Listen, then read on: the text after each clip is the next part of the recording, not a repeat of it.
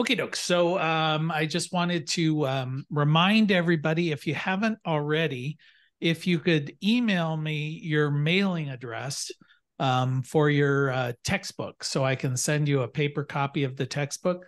So if you could just send that to jay@bluerockstation.com.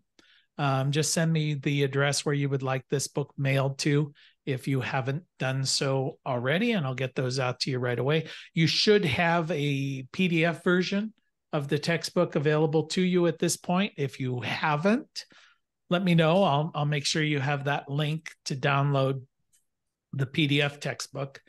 And I think everybody's, when I've looked, everybody's been able to get into the system. A couple of you have had little bits of trouble with some of the audio, where sometimes it stops playing. To my knowledge, Chrome seems to be the bad player in this. So if you're trying to use Chrome as your browser, try a different one. Try Edge or Mozilla or something. It tends to take care of that. If you have to use Chrome, you can back up and move forward on the slides, and then the audio will start playing. That's annoying, but it is a solution. And I think maybe the Mac iPad might have an issue there. Some people have had issues where they couldn't get the video to play or the audio to play, but that seemed to be their own internet connection, nothing to do with the system. So sometimes if you've got a really unstable internet connection, it just sort of pairs those things off. So once you get to a place where you've got good connection, it'll work just fine. So that was, those were a couple of the announcements. Does anybody have anything they want to bring up, things they ran into this week as you were going through the program? Any issues like that? Give you guys an opportunity to scream, to yell out any frustrations. So, okay. Well, let me touch base. At this point, we should really be chapter 4, chapter 5. That's kind of where you should be in the program at this point. Chapter 4 is pretty much a electrical review. I'm going to go to the share screen. Gosh, I've got to remember how to use. How come I don't have an easy share screen? Oh, I see. I'm looking at the wrong thing. All right. So if I jump into sharing the screen, okay, at this point, can you guys see like I should be in the program, the residential program? We're good. All right. So if you look at chapter 4 over here, what is basic electricity? Some of that hopefully is review for some of you. It doesn't have to be. You can be brand new to electrical concepts and still do fine in this program, but there is a certain basic electrical knowledge that needs to be absorbed. Otherwise, you're going to just be confused. Like, what is a watt? What is an amp? What is a volt? What is resistance? What is Ohm's law? Ohm's law is just basically saying there is a relationship between resistance and amps, or resistance and amps and volts. Yeah, Ver. The equations that you're going to need for this exam, there aren't very many, but you pretty much touched on most of them at this point. 3 equations you're just going to have to remember. You're going to have to remember the power equation, which is watts equals amps times volts. That's pretty straightforward. A watt is amps times volts. So if you have a 120 volt system and you're using 2 amps, then you're going to be consuming 240 watts. You know, if you're using half an amp, you're going to be consuming 60 watts. So that's just the relationship that goes on there. You're going to have to know Ohm's law, which I always just remember as Ver, volts equals amps times resistance. So that again is a simple relationship. If you know 2 of them, you can figure out the third one. And then this chapter, we get into the third equation, which is a subtle variation on Ohm's law, which is the voltage drop equation. And what that's saying is voltage drop equals amps. And in this case, amps is typically going to be whatever the amp output of your solar array is, times resistance. The resistance is something you look up in the table. In fact, if I, well, in the table where the NEC will tell you what the resistance is of various wires based on their wire size and their composition. So, Firefox can't open that page. That's not good. Let's see what's going on here. All right. I guess it was having a momentary blip. So again, you're getting the resistance, but the resistance that comes from the NEC is in ohms per 1,000 feet. So you've got to adjust that for how many feet are you using, right? So you're looking at the cable run, and it's the amount of cable that's involved in that circuit is going to be twice the distance between these 2 points. The reason it's twice the distance is it's a circuit. So the wire goes there and the wire comes back. So the electron is actually traveling over twice the distance. So the voltage drop equation is voltage drop equals amps times resistance times twice the distance divided by 1,000 feet. So you're simply saying, what proportion of 1,000 feet am I going? Because that's the number I got from the book per 1,000 feet from the NEC. So it is Ohm's law, but it's adjusted for distance. So that's how you're figuring out your voltage drop. So I thought what we could do is just sort of walk through the quiz here in the book or in the system. And it's basically the question it's saying is, for the purpose of this, a cable run is connected to a single string of 6 290-watt solar panels. Each of them has a VMP rating of 31.8 volts and an IMP rating of 9.19 amps. Now, you should be able to just sort of verify this by saying if watts equals amps times volts, 31.8 times 9.19 should end up equaling right around 290. So that's where they get these numbers from. All right. Now, in this particular case, we don't really care what the volts are. We're talking about voltage drop, which is a factor of amps here. So it says the cable run is 290 feet. So that's what you've been given here so far. So now what are you going to do? How are you going to figure out what the voltage drop is of this particular run? Well, as I said, the voltage drop equation is voltage drop equals amps. Well, in this case, the amps are going to be 9.19 because when you have one string, if I hook them up in a string, voltage increases, but amps remain the same. So it doesn't really matter how many panels are in the string. The amperage rating of that string is going to be the amperage rating of a single panel, because when hooked up in series, which is the definition of a string, voltage is going to keep going up for every panel you add, but amps is going to remain the same. So my amperage is going to be 9.19 amps times twice the distance, so 290 feet, divided by 1,000 feet. So in this case, it's going to be twice 290, which is, if my math is right, 580, divided by 1,000. So that's going to be 0.58. So the voltage drop equation is going to be 9.19 times the resistance. Well, what is the resistance? It's saying that this is using somewhere, it should tell me what the cable is. Cable runs 290. Oh, practice for a given wire. So I guess it's going to ask us, all right, what's the resistance of a 12 gauge wire? Stranded copper. Well, right here, it shows stranded copper in this column, and it shows 12 gauge there. So the resistance for stranded copper is 1.98 ohms per 1,000 feet. So that would be the correct answer there. Let's just double check, make sure I'm right. All right, we're right. So then we go on to the next one, and it says, using the voltage drop equation, determine the voltage drop to 2 decimal places in this example if we use 12 gauge wire.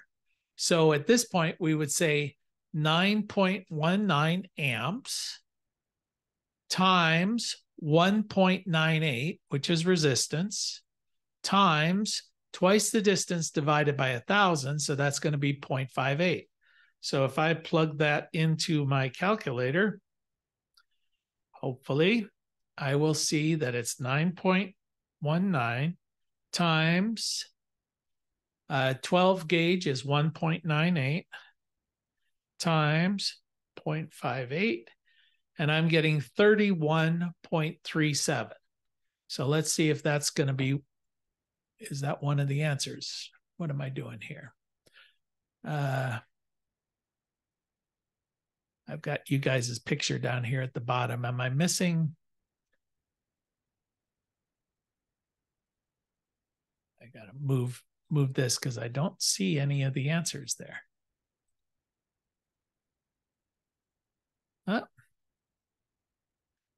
All right. I don't know why the answers didn't show up on my screen or the options. So it's showing 12.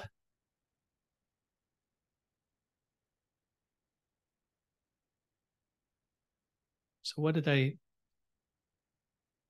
Oh, 0.98 times 1.98.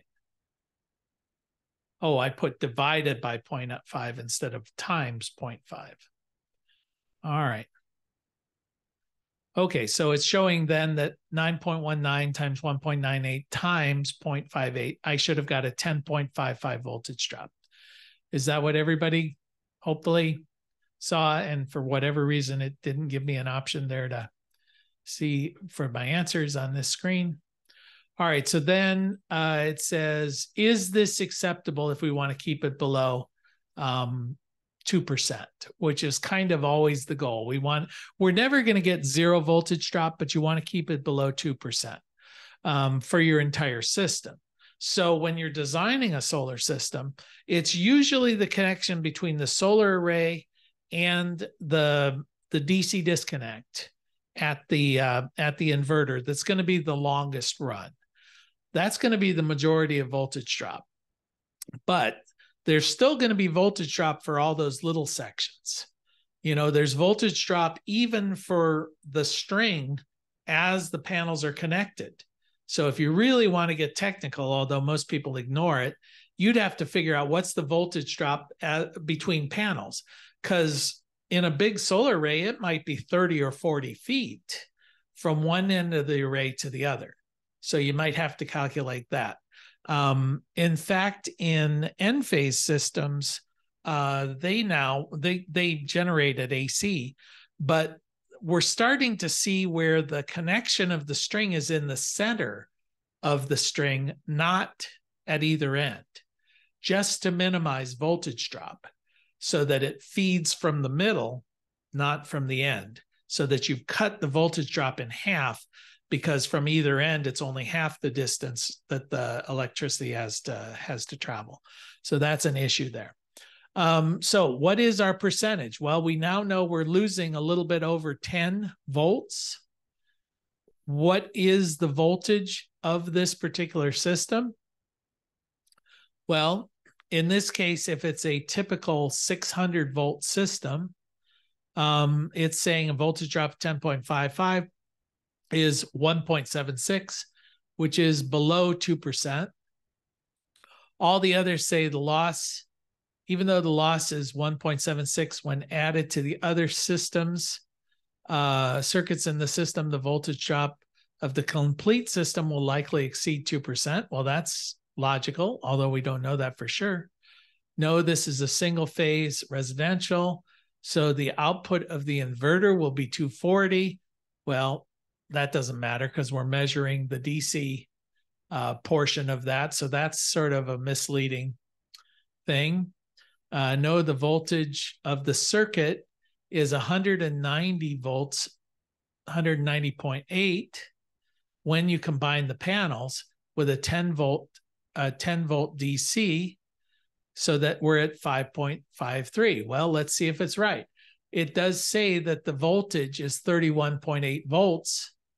And remember, it's in series. So every time you connect this together, the voltage goes up. It's saying there's a string of 6. So 6 times 31.8 is going to give us 190.8 volts. And we're losing 10.55. So our losses are 5.53. So the correct answer here is going to be that last one. We're actually losing 5.53% from this circuit. How do we minimize that? Well, one way is to try and make your strings as high a voltage as possible. See, in this case, you can see if it were at 600 volts, we'd only be losing 2%. Voltage drop remains the same. But we're not. We only have 6 panels. If we had 18 or 19 panels, we'd be up closer to 600 volts, and we'd have less voltage drop as a percentage. This is one of the issues that we get into where in Europe, the minimum voltage is like 1,000 volts. So their systems actually suffer less voltage drop. It is not more dangerous to have that higher voltage. Some people think it is, but it's really not.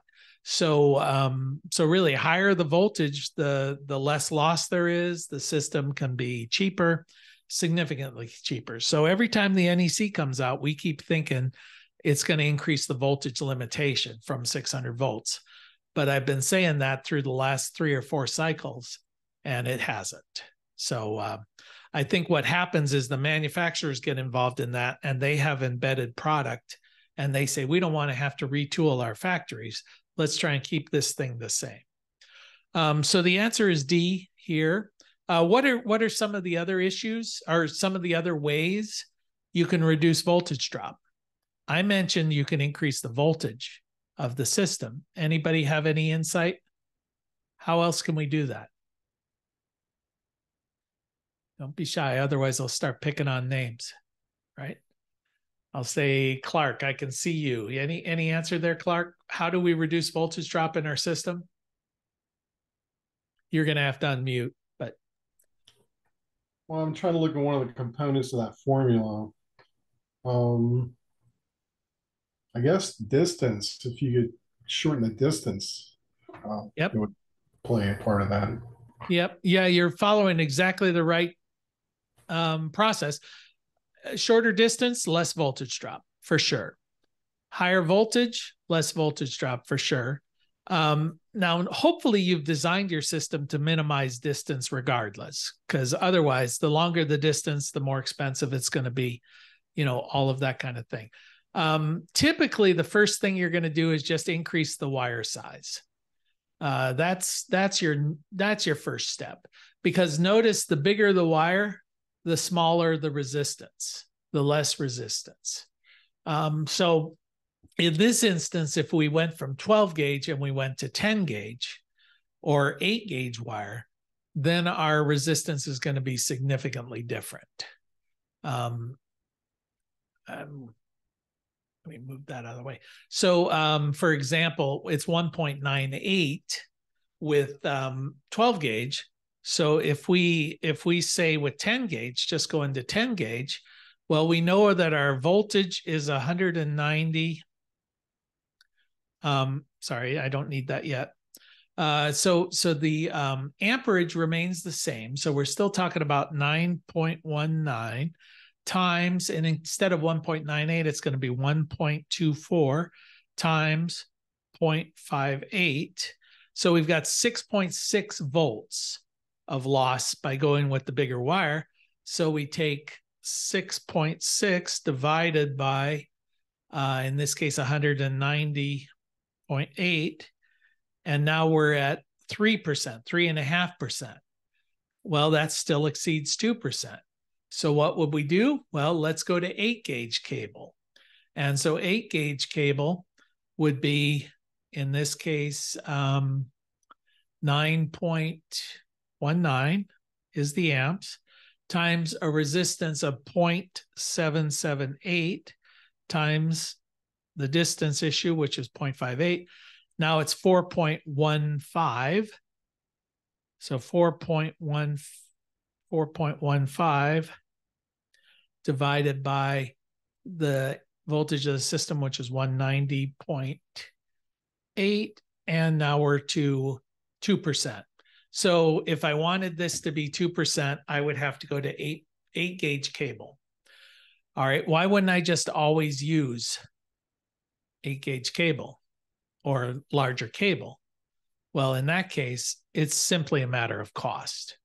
You know, sometimes putting in bigger wire, it can be difficult. You know, just cumbersome, pulling the wire through the conduit, making your connections. Smaller might be better. But in this case, it's going to cost you more money to go with 8-gauge wire. But you got to do it. Typically, that's going to be your solution. Go with 8-gauge or even 6-gauge wire. The difference in cost as you get up there is becoming more dramatic. 12-gauge wire might cost you, I don't know, 70 cents a foot, whereas 6-gauge, 4-gauge wire might be $1.50 a foot. You know, so doubling the cost. If you're going with hundreds and hundreds of feet, that's hundreds and hundreds of dollars. So that's an issue. Oftentimes you're going to put in bigger wire if you think you're going to be expanding the system in the future. So that's one of the future-proofing things is, let's say that you're putting in 20 panels now, but you might extend it to 40 panels in the future. Put in wire today that will accommodate 40 panels. You know, it's a lot cheaper to put it in when you're first installing it than it is to try and pull out everything and retrofit it at a future date. The risk you run is you're never going to expand the system, but okay, so you spent a few $100 you didn't need to spend, but it's better than spending a few $1,000s later to expand the system. All right, so it says, what will be the voltage drop if you do number 8? And we figured that out. I think it was 4.15 if memory serves, which is going to be just a hair over 2%. What's the voltage drop there? It's 2.17%. Is that acceptable? Well, now you're kind of in the mode of probably it is.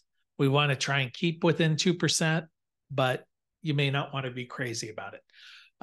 Voltage drop is not a safety issue necessarily. It's a performance and an economic issue. You know, if you're generating 100 watts and you're losing 10% of it, you just lost 10% of your investment. You know, you paid for 100 watts, but you're only getting 90. So if the system cost you $10,000, but you're only getting 90% of it, you just wasted $1,000. So does the bigger wire cost more than $1,000? You know, that's kind of the economic play you have to put into place. Is the money I'm losing more or less than the cost of me adding bigger wire? So that's a balance that you've got to sort of try and strike. So we finished. I think we missed one because I couldn't find the right answer there. So we got 80%. Well, surprise, surprise. Now we get to move forward. All right. Anybody have any questions from chapter 4 at all? In your review packets, you have access to the quiz, a video that we've done for the quiz. So, you know, feel free to wander through that. I don't want to go through the quizzes necessarily here. All right, give you guys a shot. Okay, then I'm going to jump down here into chapter 5. Chapter 5 is when we sort of get into some of the meat of the class. we're starting to look at the various components and beginning to understand why we would select one over another. So that's kind of, what these things do, what are the advantages, disadvantages of one system versus another. So hopefully you're beginning to come away with some of that knowledge as you go through this. In this one, in the quiz, parts of the combiner box, this is this diagram is a typical standalone combiner box. This is one like we'll work on during the labs. And so it's just asking you to identify what are some of the bits. So if we look at A is the ground rod. That's the symbol that's going to be telling you that is going to be the ground rod. So you're going to just dump that down into there. What is B? Well, B, this, from looking at that combiner box, this is a surge protector. So that's an add-on. They're not necessarily part of it, but it's a good idea to put a surge protector into the system. And at the combiner box is a good place to do so. And then C, well, C is the overall combiner box. And of course, by the time you get there, you've only got one choice left. So this one is just dumping it there. And it's going to ask you, yes, we are correct. So then it's saying sort, identify. So D is right here. That you can tell by the green is your grounding bus bar. That's where all of your grounds get connected. And then everything gets connected into a ground rod. This is clearly a ground-based system. If it were on the roof, you may not need that ground rod coming from that system. It's going to go, and this one just shows it's going on to the next piece of equipment. E up here, that looks like a fuse. That's the symbol for a fuse there. So it could be a breaker coming in, but the choice here is fuses. And then F is the solar panels. Yeah. And then we'll check that. And we better be right. So on and so forth. And then the G, well, G in this case, we've got a black wire and a red wire. What is the wiring convention? Well, in this case, G is going to be, this is the output and these are the inputs from the solar panel. So this is going to be the PV source circuit, PV output to the DC disconnect, or sorry, the source circuit comes into the combiner box. From here, it's the PV output to the DC disconnect. That's the next place that we have. Then H is, in this case, looks like the positive connection point here. So that's the positive string connector. And then this is going to be the negative because it's black. And those are all the bits on that.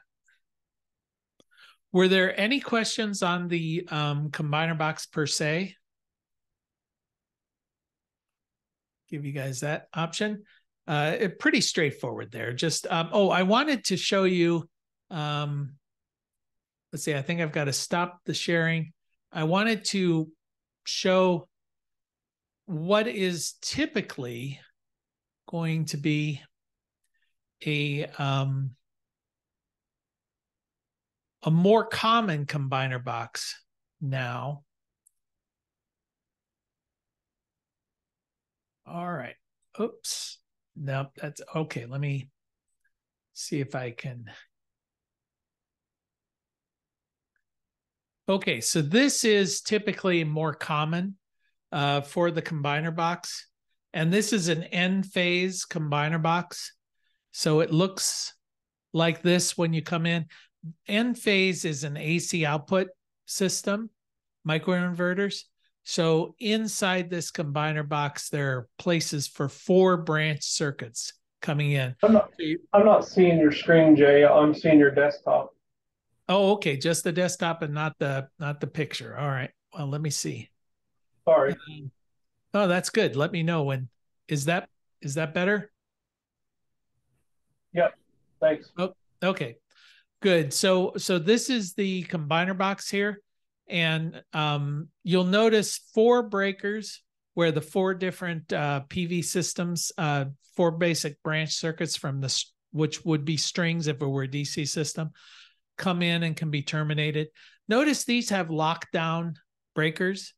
So they have a little hole in the breaker with a screw that screws in, and it keeps you from removing the breaker when it could be energized. They don't want you pulling these things out when there could be power present.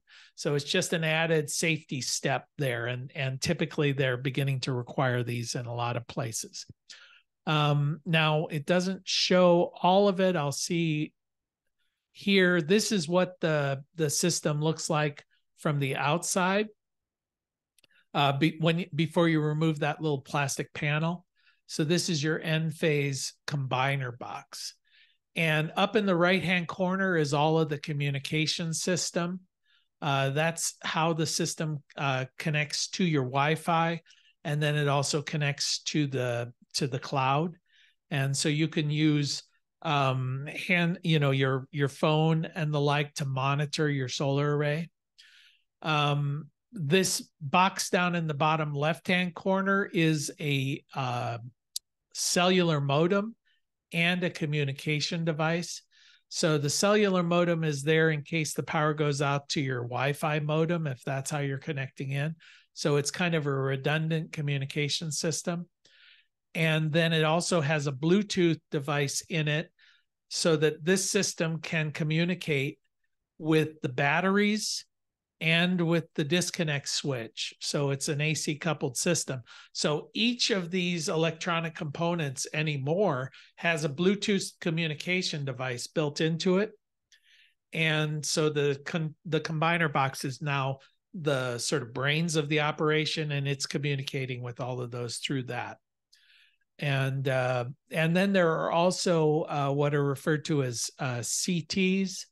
These are gosh, it just went out my brain, but they're transformers, little tiny transformer devices that measure power output, and they also measure load consumption.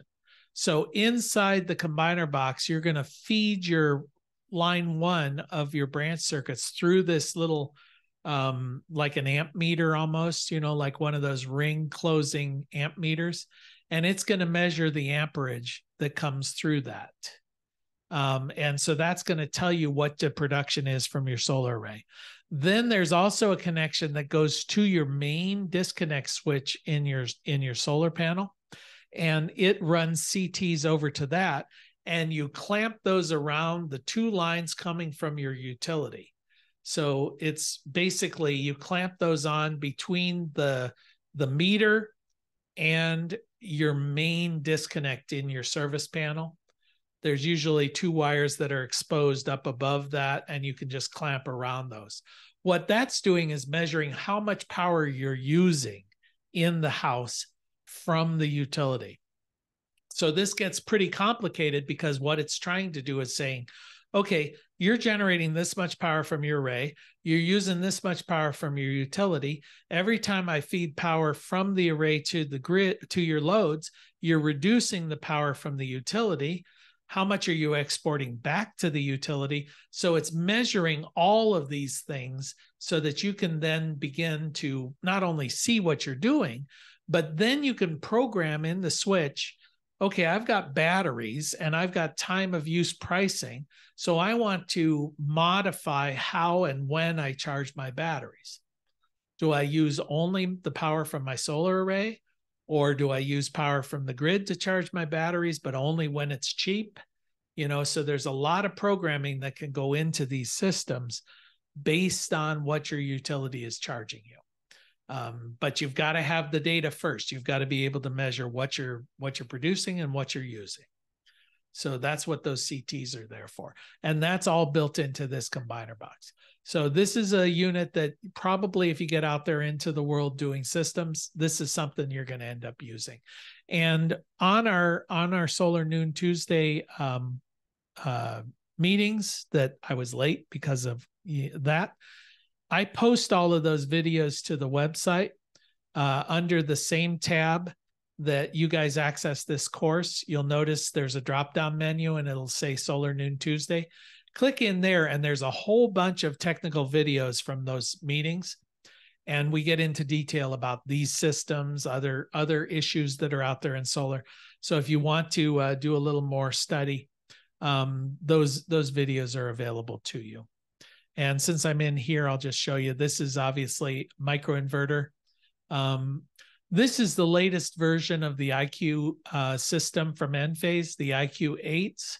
And the difference that for these is they now will work when the grid goes down without batteries. So this will essentially take power from the array when it's available and use it for your loads, even when the grid is down and without battery backup. So that's a new innovation. But obviously, because it's using power from the array, you need to have something, the smart switch built into the system that will, first off, trick the array into thinking that the grid is still operating. And secondly, disconnect from the grid. So that's what this unit is doing. So we're kind of getting into an AC coupled system, and now it's starting to look pretty complicated. But this is the smart switch from Enphase, and that smart switch is designed to, you can see on the right-hand side, the red and the black wire feeding in under that sort of grayish box on the right-hand side. That's coming from the main or from the utility into this box. And then the similar wires that are leaving on the left-hand side, that's going to your critical load panel. So this is what this switch does. It's basically connecting your main panel to your critical load panel.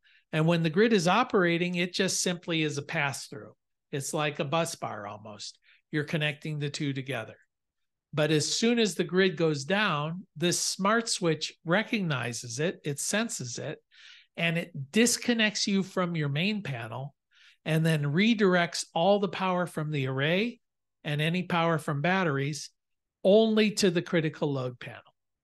So that's kind of at its most basic what this box is doing.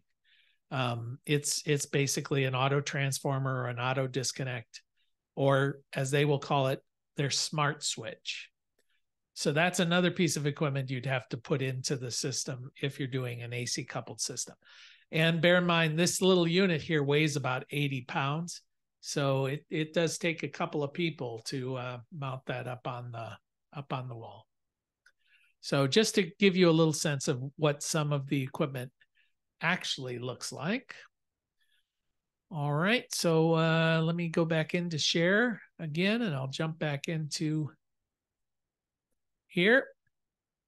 The other thing, I think the last thing I'll do here today is look at the ampacity, using the ampacity table, because this is something you're going to be doing a lot, figuring out the ampacity of wiring systems and what size wire you need. So the NEC has gone ahead and set up specifications for what is the maximum ampacity that any particular size wire can handle. Well, you notice different types of wire have different types of different limits of ampacity. So at the lower temperature wire, this isn't the temperature of the wire. This is the temperature that the wire is rated for. So the outside temperature, we don't know what that is, but this is the ampacity rating of that wire. So TW and UF is underground feeder. You'd see that a 12 gauge wire has 25 amps. If you get into the mid temperature wires, THHN, THWN, those are pretty common. wires that you're going to find down at Lowe's, you know, if you go down there. That one again is 25 amps. But then if you get into PV wire or THH or N or use 2, that has a higher ampacity rating, 30 amps in this case for 12 gauge. Now, I know I make this point in the course, but you don't always know what these wires are going to be connected to. So even though the wire in this case might have, let's say 10 gauge wire has a 40 amp rating, I might be connecting it to a terminal in a disconnect or a terminal in an inverter that is only rated for 60 degrees Celsius. So the ampacity rating of the entire circuit is limited by the weakest link in that circuit. So since I don't know what it's connecting to, I should assume the ampacity in column 1. I should assume the worst case scenario. That's just good design practice. You can get away with assuming like column 3 if you have already specified all of the equipment that's going to be in the system, but then that also assumes that equipment never gets changed out. So not really good practices. So I'm going to tell you these are the ampacity ratings based on the wire, but always try and use column 1 when you're selecting the ampacity rating for the wire, because that's going to keep you safe in all situations. Does anybody have a question about that? Good. All right, so if I start the quiz here, it's saying, okay, using the chart, if we have use 2, so that's in the 3rd column, conductor, it's 12 gauge, and each connector at each end is rated for 90 degrees Celsius. What is its ampacity? Well, it's 12 gauge. It's in the 3rd column. We go over and it's going to be 30 amps.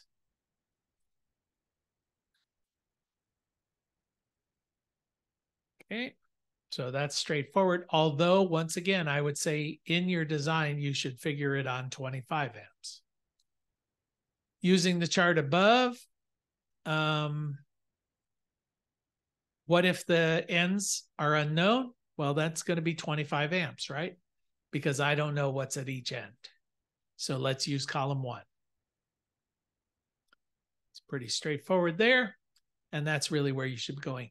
All right, the conductor is a use 2, 12 gauge, in conduit, exposed to sun and resting directly on the roof.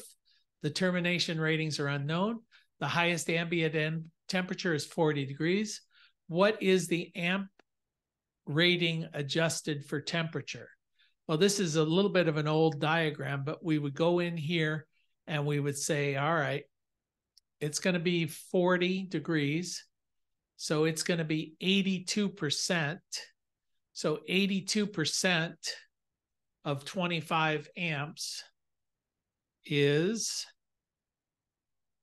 what's that? 25 times 0.82. Let's see if I'm doing this right. 20.5. So it's going to be somewhere in here. I'm getting, oh, it's taking it from that. It's taking it from 0.91. Oh, 12.5 amps. How did I screw that up? 12 gauge, use 2. Well, we already knew 12 gauge was 25 amps. Oh, I remember. Yeah. We've also got to make that temperature adjustment because it's lying on the deck. So let me make a note of this because some of this has changed. Because it's lying on the deck, they're saying you've got to do a 0.5 adjustment. You know, it can only carry half of it, but the NEC has changed on this. So let me go in and change this. Ampacity. For some reason, they added 30 degrees to that 40 degrees.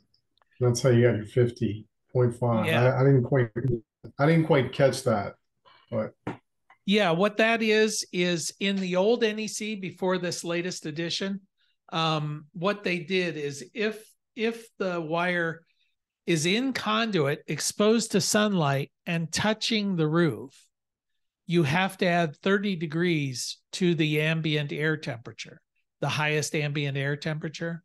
And there was a different diagram that did that adjustment. Oh, in this case, yeah, I'm showing over here. So you're getting 70 degrees Celsius, not Fahrenheit again. So yeah, so it's 0.58.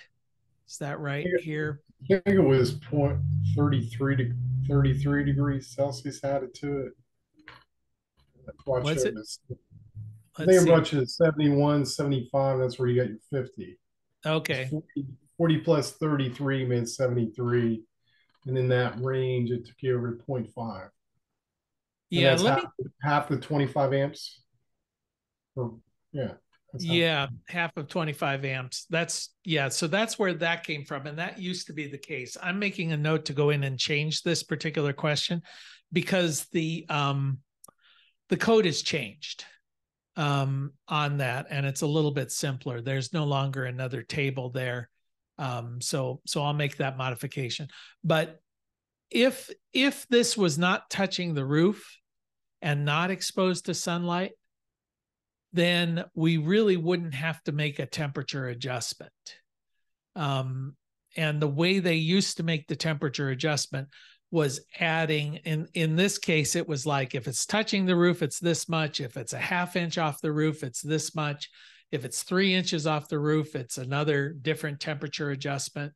And it was pretty complicated. And then they found that anything less than an inch causes a problem. Anything more than an inch didn't cause a problem. So they changed it and said, okay, if it's less than an inch, add this. And if it's more than an inch, ignore it. So often now the wiring and conduit manufacturers and the racking manufacturers will give you little flashed offsets. So if you've got to run it in conduit and it's exposed to sunlight, they've got little flashing units that actually raise the conduit more than an inch off the roof and run it that way. But mostly we avoid this by running it underneath the solar panels so it's not exposed to sunlight, just attaching the wire to the railing or the racking, and then penetrating through the roof underneath the solar array so that nothing is ever exposed to sunlight. But you'll have situations where it's exposed to sunlight. There's just no getting around that. So you do have to realize, and really, I guess the main takeaway is heat affects the ampacity rating of these systems. That's really where you're coming to. And then there's another one about, here. Okay, the ISC of the panel is 8.36 amps. What's the minimum ampacity rating for the cable for each string from this array with no temperature derating? So the amps, this case, 8.36. And this is the, so I think what this is getting at, I should have looked through these before I got here, but I think what this is getting at is for the NEC, there's the safety margin of 1.25. And then because it's solar, there's another additional safety margin because of the variability of solar. Everything is based on 1,000 watts per square meter of energy hitting the solar array. But I've had measurements when I've taken samples where it's 1,200 watts per square meter. So that's going to generate more amperage. It's going to generate more power than standard test conditions. So to adjust for that, they just say, let's throw another safety factor in there.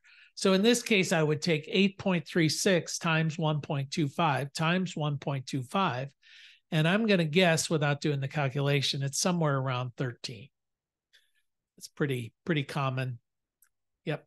So that's the adjustment. So I need to have 13 amps. Well, which wire am I going to use? In theory, 14 gauge, but never use 14 gauge wire.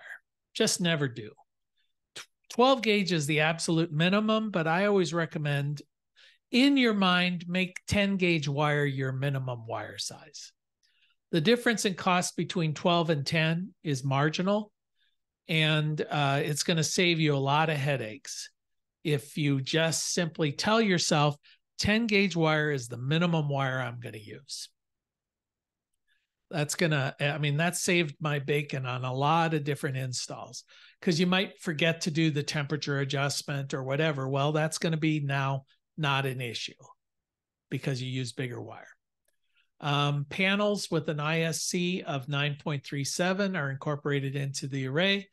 There are 3 strings connected in the junction box, and all 3 strings are then run in a single conduit from the junction box to the DC disconnect. What is the minimum wire size placed in the assuming the termination is unknown? So what this is saying is, okay, we come to a combiner. We didn't come from a combiner box. We come to a junction box. So we're not combining the wires into a single larger wire. We're simply transitioning from the wire that's already connected to the PV panels to a different type of wire. And that's pretty common because that PV wire can be pretty expensive. So we're probably going to a THHN or something like that. So now we're going to be running with 3 sets of wire or 6 wires in a single conduit. Well, we still have the 1.25 and the 1.25, right? So we're going to take the 9.37 times 1.25 times 1.25. But because we're in the 3 to 6 wire range, we have to further derate that by 80%. So if I take my 9.37 times 1.25 times 1.25, I get 14.64, and then I divide that by 0.8, and I need 18 amp wire. So in this case, we could get by with 12 gauge. I would say 10 gauge. Have I figured this out right? Or did I mess it up? Let's see if they're asking for 12 gauge. I hope it says 10 gauge. Nope, it's saying 12 gauge, but just use 10. So 10 gauge wire would be a better solution, but the minimum, it says what's the minimum, and it's going to be 12 gauge. Okay, everybody clear on that? Now, if we had combined these in a combiner box rather than a junction box, well, then we'd have 3 strings coming in. Each string would be, with the adjustment, 14.64. And the combiner box now, since we're hooking them up in parallel, amps increase. So it would be 3 times 14.64. That's going to be 34 amps, more or less, right? We don't have to derate it because there are only going to be 2 wires. Don't have to derate for conduit fill, but it's still going to be about 34 amps. So looking at this, 34, we're going to need 8 gauge wire if it were combined. But we'd only need 2 8 gauge wire. We'd need 6 12 gauge wire. Have I lost anybody? Okay, I think there may just be one more question. Panels. Oh, combiner box. I guess that's the last question, isn't it? We need 8 gauge wire. Whoops.